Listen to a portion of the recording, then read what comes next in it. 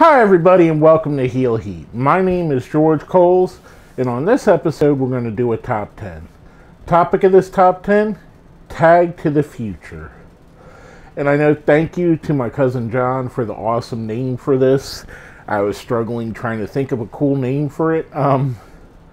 Basically this is another recommendation from our good friend Bucky749, and his recommendation was basically a top 10 list of tag teams from the past that would work well today.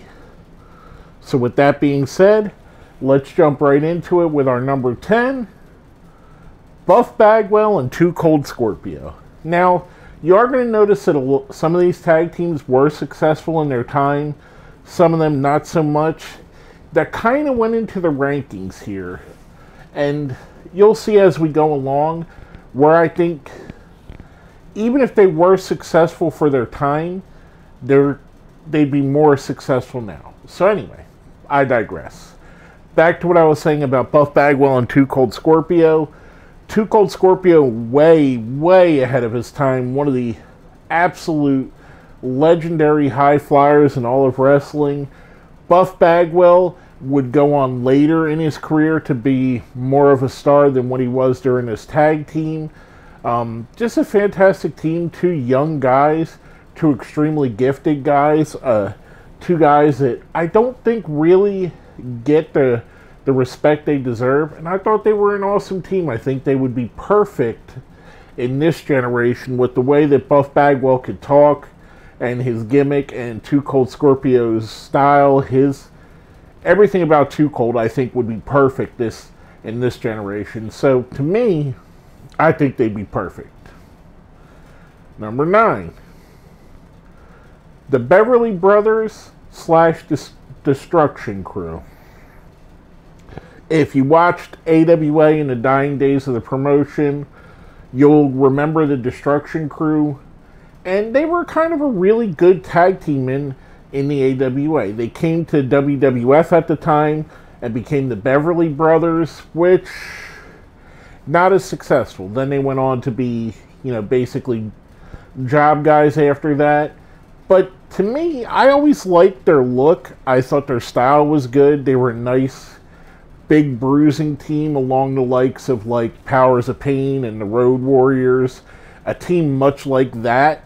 I thought that they really didn't get a fair shot, especially with the gimmick of the Beverly Brothers.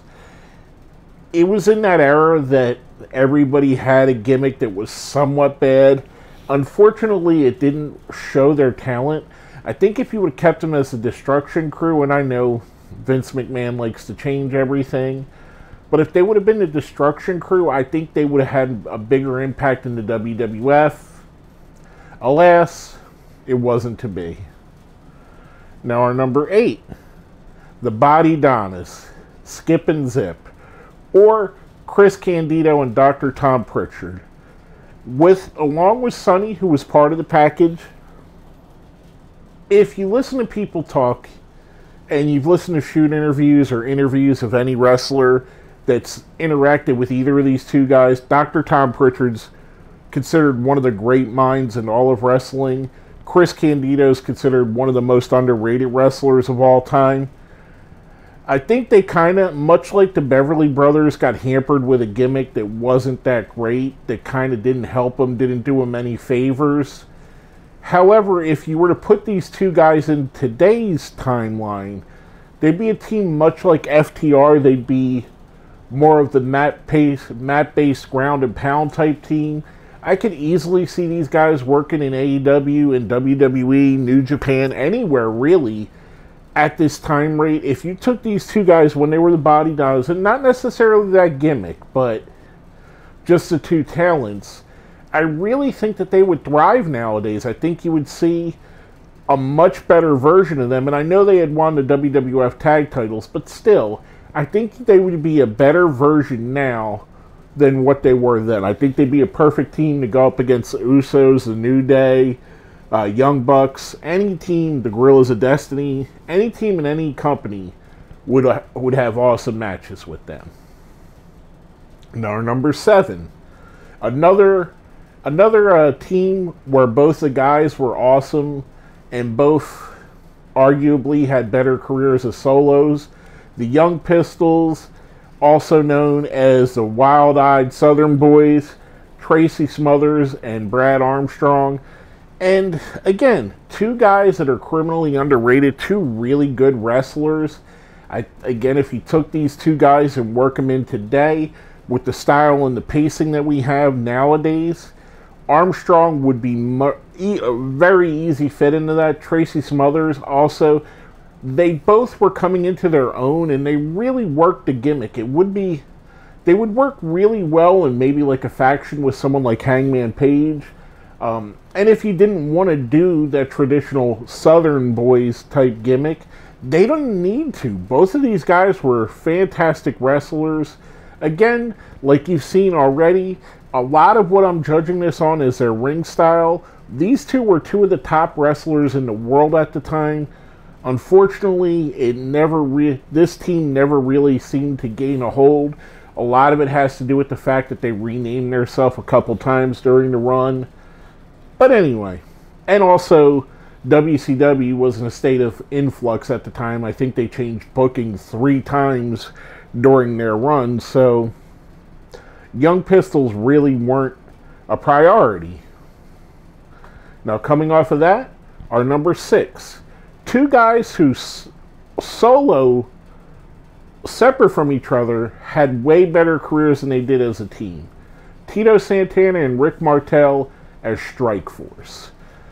Strikeforce, again, it was another team kind of doing the same thing the Fantastics were doing the same things that the Rock and Roll Express were doing, but doing it in the WWE, where there was a premium at the time in big hulking bodybuilder types.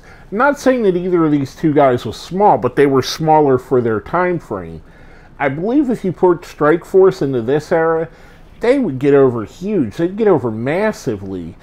Tito Santana now, if you put Tito Santana into this generation, come on, he would be a top guy. I mean, there's no doubt about it. Tito Santana probably would be a world champion now. Strikeforce as a team, fantastic team. I thought they were amazing. They had great matches with everybody they wrestled. And I really think that, again, much like the whole point of this, if you brought them to now, I think their style matches more what we have in pro wrestling now than it did back then in the mid-'80s in WWF, which was the land of the giants. Coming off of that, our number 5. Butch Reed and Ron Simmons, a.k.a. Doom. I love Doom. Doom is one of my favorite tag teams of all time. I wish Doom had a longer run. I love Ron Simmons. Butch Reed I really like. I think that if you were to take Doom, Doom would be that perfect. At the time, they weren't that much bigger, or if they were only a little bit bigger than most of the guys. But if you put them now, Doom would be to wrestling what the Road Warriors were in the 80s. Doom could be that tag team now, and they're believable, and they're hard-hitting, and they would be a perfect tag team to wrestle in New Japan, to wrestle everywhere, basically. I mean, there's not a place they couldn't wrestle, but I think they would fit best in New Japan, in World Tag League. Could you imagine Doom going up against Dangerous Tekkers, or Doom versus the Gorillas of Destiny? How great those matches would be. I really, really enjoy them, and I think, again, it's the whole point of this. If you brought them now, they would be 10 times more successful than they were back then. Now, our number 4, the world's greatest tag team, Charlie Haas and Shelton Benjamin. These guys are kind of one of the newer tag teams on here, one of the teams that is close to this generation, but not quite. Shelton Benjamin, so underrated. Charlie Haas, also underrated. I really think that these guys didn't quite get what they deserved. I think if they were in this era or any other era, that had a focus on tag team wrestling, we would talk about these guys as being a top 2 or 3 tag team of all time. They'd be right up there with the Road Warriors. They'd be up there with the Midnight Express, with the Dudley Boys, with any team you could think of. There wasn't anything they couldn't do, whether it be mat wrestling, whether it be high flying, whether it be fantastic feuds. I will say they were a little bit subpar when it came to mic skills, but as a tag teams don't really need to be that great on the mic. I mean, it is a plus if you are, but it's not necessarily the only thing that makes a tag team successful. And it's not something that's going to hamper a tag team. So to me, again, I think they would be a great tag team to have in this generation. I would love to see some of the dream matches that they could pull off with them too. Just a fantastic team. Now our number 3. The team that wrestled the style closest to what we have now in their time frame, Mark Jindrak and Sean O'Haire. The Natural Born Thrillers, to me, all of them, I thought were the next generation of wrestling. And I really believe if WCW would have went along and they were the homegrown talent for WCW, these guys would have been the equivalent of the John Cena's and Randy Orton of WCW. They would have been that good and that well taken care of. Unfortunately, since the WWF won the war, WWE won the war, and took these guys in, they never really quite lived up to their potential. I know Jindrak's gone into Mexico and became a massive star there. Sean O'Haire, he's one of those what could have been guys. But to me, that tag team was fantastic. Just the stuff they could do at the size that they were, it kind of reminds me of like a Keith Lee, what Keith Lee can do now. Or like a Damian Priest. Damian Priest has a lot of the same type style as these guys had. And I think they would fit so perfectly with this generation of talent. I'd love to see them in this time frame. Again, I know I keep saying that. It's the whole point of this, and I really understand, but it just hammers home how far kind of ahead of the curve these guys were, that they were putting on fast-paced, flippy style matches back in a generation where that wasn't really the norm outside of the cruiserweight division.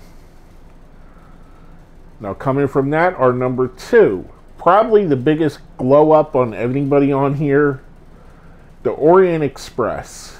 And I'm specifically talking about the version that's Pat Tanaka and Kato. Kato also Paul Diamond, who previously they were Bad Company in the AWA before becoming the Orient Express in WWF at the time.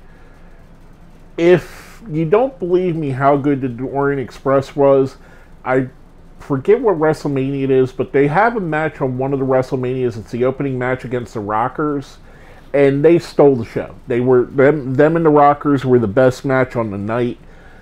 Pat Tanaka, criminally underrated, such a great wrestler.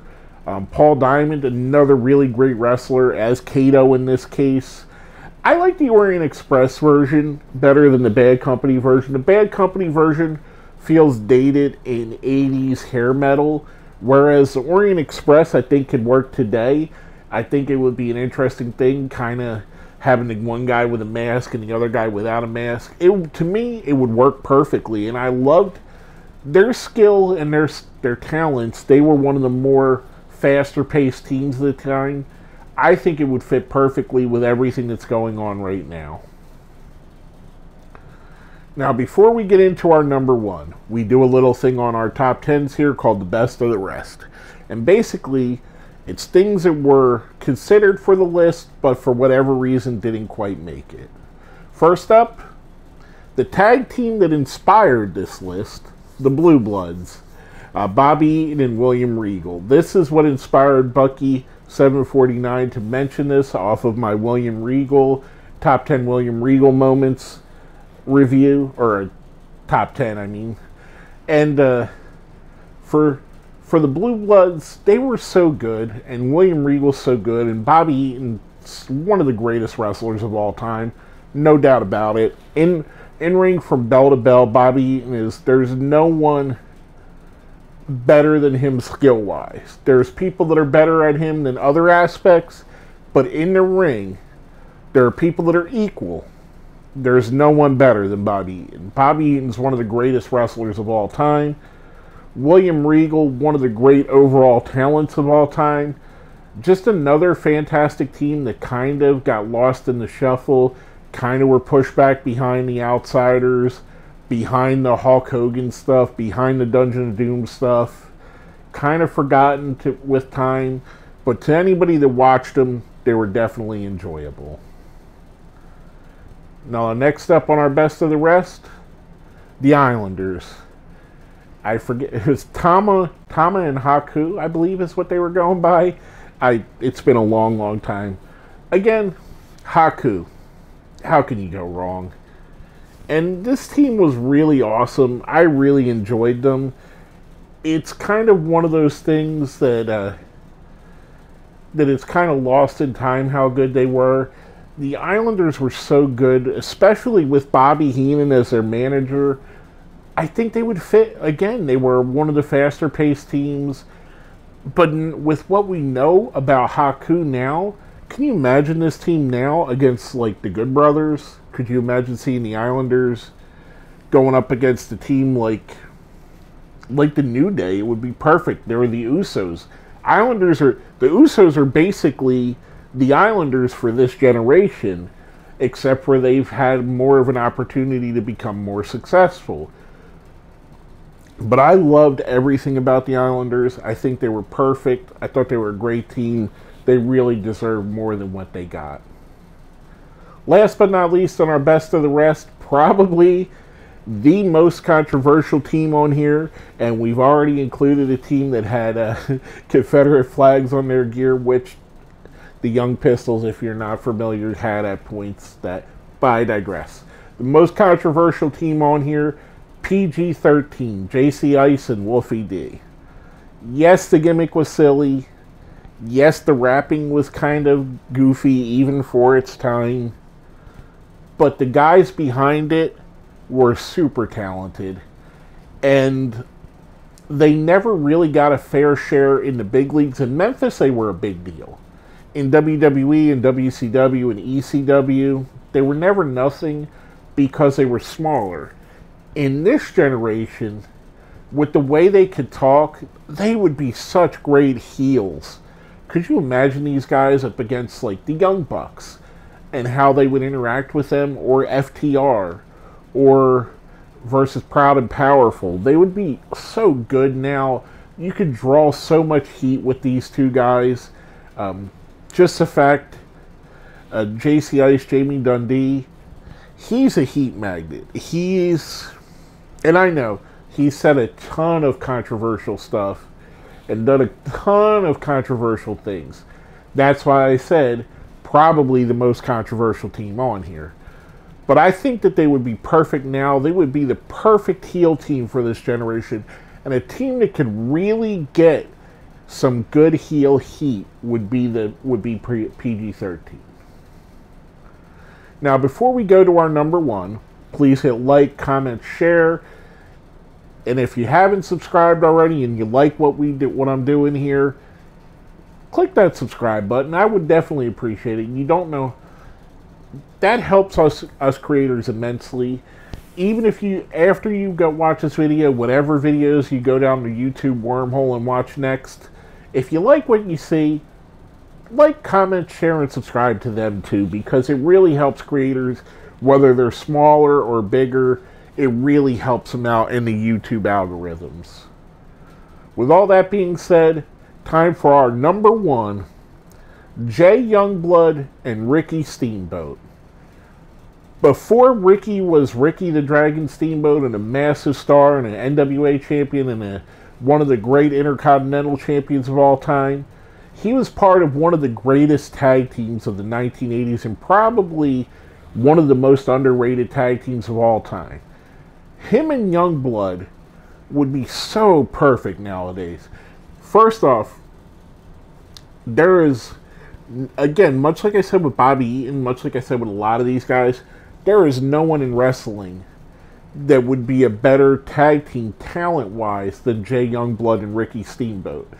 If you're not familiar with them, go search them out. I know they're on a lot of the old Jim Crockett promotion stuff. So I believe they're on the first Starrcade. I could be wrong with that.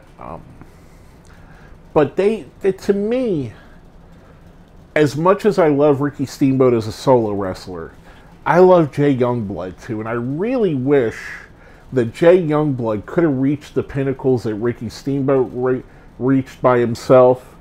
Their tag team was so good. Their matches with the Briscoe brothers were amazing. Everything about them was top notch. Like I said, they would be the top tag team in all of wrestling right now. It wouldn't be the Young Bucks. It wouldn't be the Uso brothers. It would be Steamboat and Youngblood. And there's no question in my mind that they would be the best tag team out there. Hence why they're number one on this list. Hence why I believe if I had a time machine and I was picking up tag teams from the past to bring to this time frame, they'd be the first team I'd go back and get. But with all that being said, I want to say thank you again to Bucky749 for mentioning this. Thank you for your comments. Again, I really appreciate when people comment, like, and share on this, and definitely when they subscribe. So please, again, like all the YouTubers say, go and do all that fun stuff. And if you watch this far, I know you enjoy this video. If you watch this far, it's going to be dropping. I mentioned my cousin John a little bit earlier that he came up with the name for this when I was tossing around what I should name this. When this video drops, it is going to be on my cousin John's birthday. So if you've watched this far into the video, put in the comments, happy birthday, John. John, I love you. You're one of my best friends in the whole world, as well as being one of my favorite cousins in the whole world. Thank you for your help in naming this, and thank you again, Bucky, for giving me the inspiration. With all that being said, my name is George Coles, and this has been another Heel Heat Top 10.